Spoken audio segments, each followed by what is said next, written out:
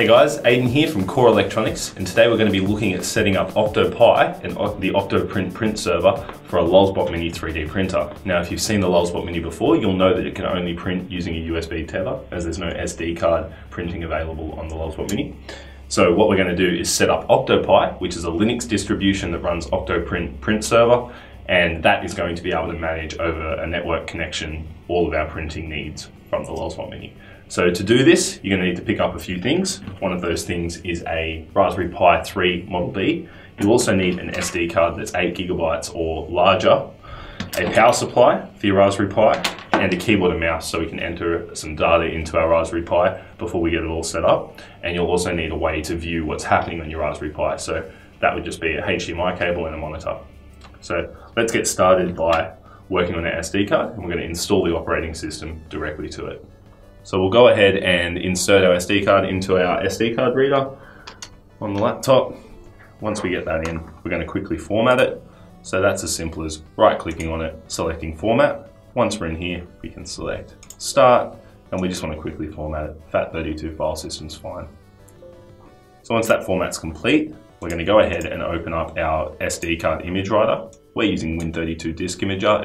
It's a nice and easy piece of software you can grab for free. Just do a quick Google search and download it. Now all we need to do is make sure that we've got our SD card selected in this drop-down box, and then we'll just find where we've put our OctoPi setup. So you can download OctoPi directly from the OctoPi website. You just Google OctoPi, and it's the first response that you get. Go straight into it, and in the middle of the page you'll see a download button. So once you've got that downloaded, I think the download's about 1.6, 1.7 gigabytes.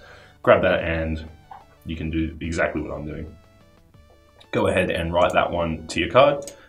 Yes, you are sure that that's what you want to do. And it's pretty much as simple as that to get that operating system written to that SD card. Alright guys, so that's how quickly that one went through. So the write has been successful. Now, there's an additional step. So our SD card has just had the operating system of OctoPi written to it.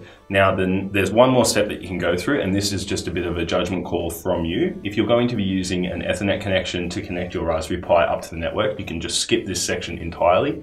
If you wanted to connect it up to the wireless network, which isn't the best if you are wanting to stream using a camera later on, which you can connect a USB webcam or a Raspberry Pi camera up to your Raspberry Pi for that.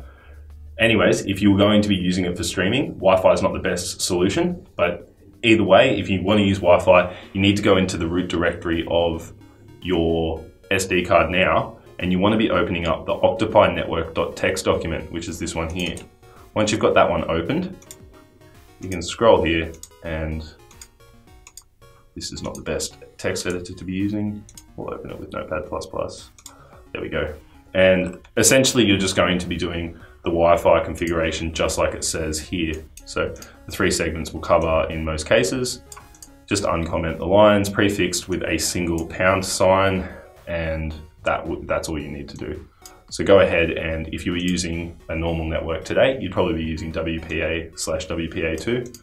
Go ahead and delete these pound signs and put your SSID in here. So network name and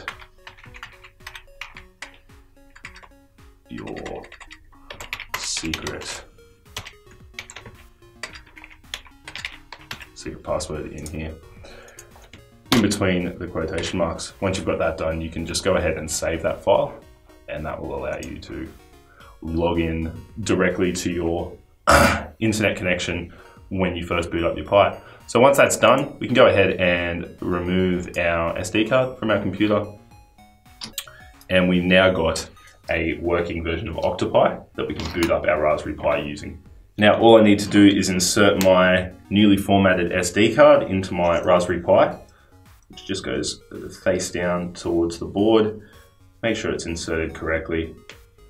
Once I've got that done, I can connect up my HDMI cable, just like that. I can also connect up my power supply, which is not actually that one. I've already got one here ready to go. And I'll also go ahead and connect up keyboard and mouse, just so I have some way to input some data into my Raspberry Pi for now.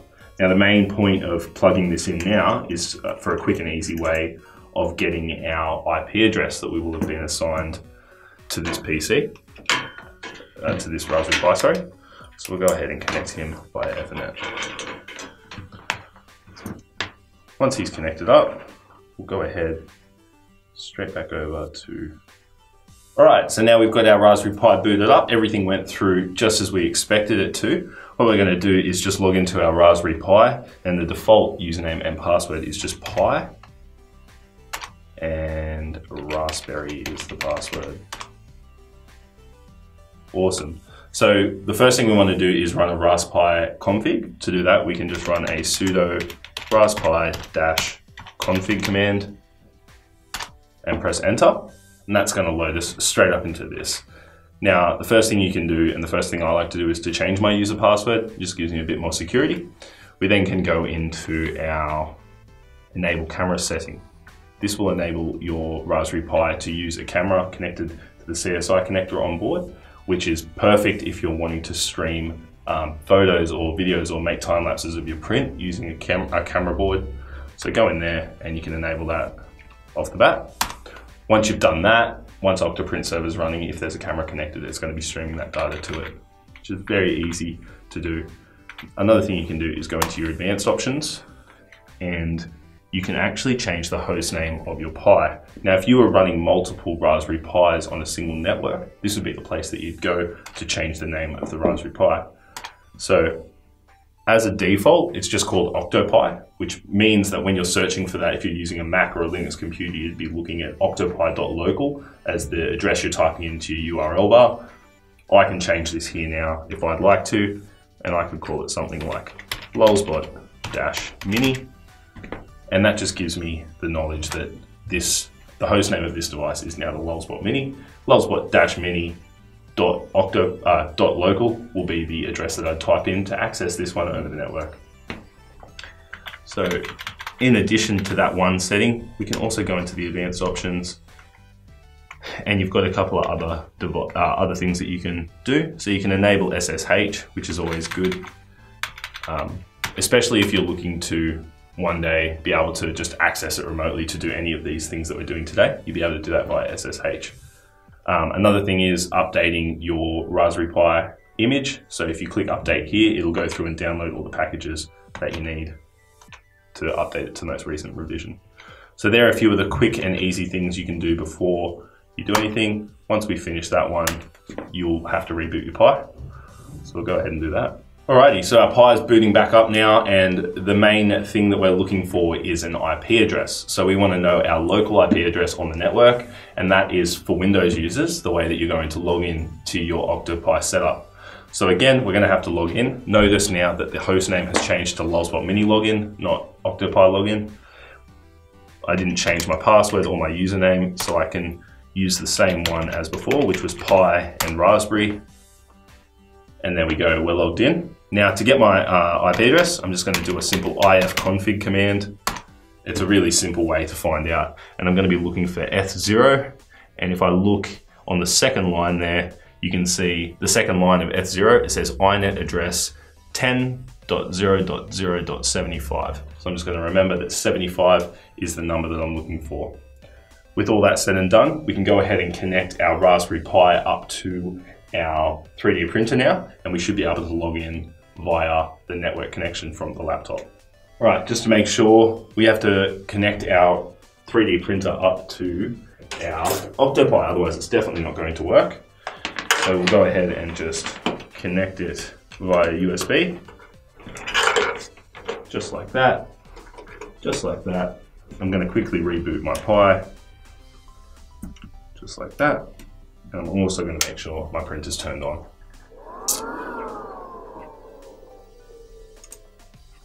So now jumping back over to our desktop, we should be able to log into our Raspberry Pi using that IP address that I mentioned before, which was 10.0.0.75. Go ahead and do that. Okay, so now I'm back on my laptop, and I've just logged in to my OctoPrint server using the IP address that we just got off our Raspberry Pi, which was 10.0.0 .75. Now there's a couple of other ways, if you guys are network wizards out there, you guys will know there's a couple of other ways to find that IP address. I just think that that's a really simple and straightforward way for someone to find it. So now we're just up to some basic configuration options for our OctoPi setup.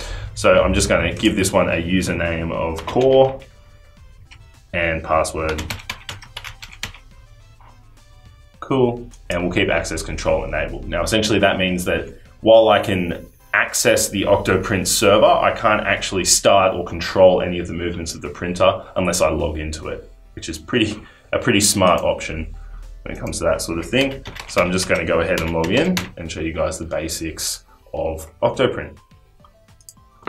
So I'm now logged in as that user, and there's the update available there. So if you guys are setting this one up at home, you're definitely going to want to go ahead and update your server now.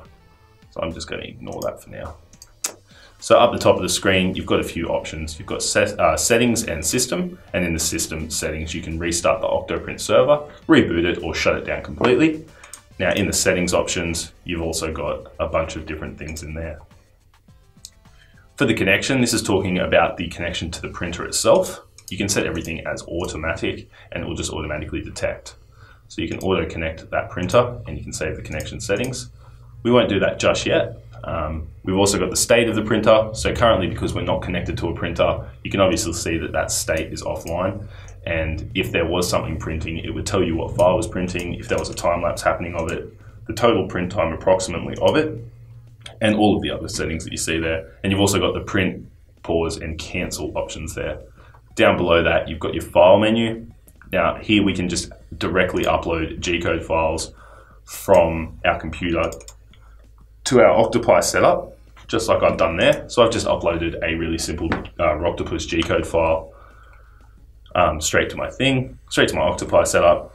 Now in the center of the screen here, you've got this little sectioned off bit. Now this is just a temperature graph of what's happening on your printer. It's also got the options here of entering your data yourself. So the first thing we're going to do is just make a printer profile for our current printer. So I'm going to edit the default file. That's fine. The origin is the lower left. And now we're just going to change the volume to our printer. Now, bear in mind that none of these settings actually matter unless you are planning on slicing on your Pi, and that means you're uploading an STL and you're expecting your Pi to do all the slicing for you into G-code. But I like to just go through the setup of this.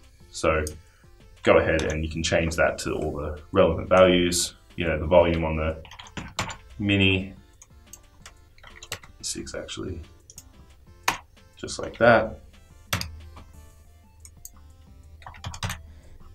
Or whatever, you can confirm those and now you've got that set as your default printer. We can go ahead and save the connection settings and auto connect to our printer. You heard the printer kick up, it's obviously talking to something there, and we can quickly and easily see that this is about to connect. So it's just detecting the baud rate at the moment. All right guys, so we can see that the printer is now connected and operational. And it's just as simple as you would expect. So I've got my Octopus file here. I can select to load that one into the printer, or I can select to just directly load and print it. If I do that, the printer is going to kick off straight from the sliced settings from Cura, which is where I sliced that file. On the right here, like I said before, you can see this temperature graph, or I can set by entering values in here. I can set different temperatures and get a sort of a live, accurate representation of what's going on my printer. Now, if I go into my control menu, I can also set things like home my printer, and this is just sending those G-code commands directly to the printer to home the different axes. There's also a few other things that you can do in here by extruding or retracting, and general things like fans on, motors off, all those sort of things. In the G-code viewer, it's a bit better when you're actually printing something, but you would actually see a live representation of what the tool head is doing on the print bed. Right here, which is quite cool. And the last two are more of sort of pro user things. This enables you to see what G-code commands are being sent between the printer and your OctoPrint server. And you can also enter your own G-code commands into that, that terminal line. And finally, the time-lapse configuration option just gives you the ability to turn time-lapse mode on. And if you do that, you would have a printer connected, and essentially the OctoPrint server is going to take a snapshot of whatever the printer is connected to on a certain thing. So for the time-lapse mode, we can see there's a timed one or on Z change, so you can have it take a picture on every layer and get a really nice visual representation of the 3D print. But you know, it could be a 25-hour print in a 15-second time lapse or something. So it's all quite cool. Now that's just the basic setup for an OctoPrint server. Right now I'm fine to just start printing using my OctoPrint server. So that's it. That's a pretty simple process if you ask me. Thanks for watching, guys. I hope you have a good day.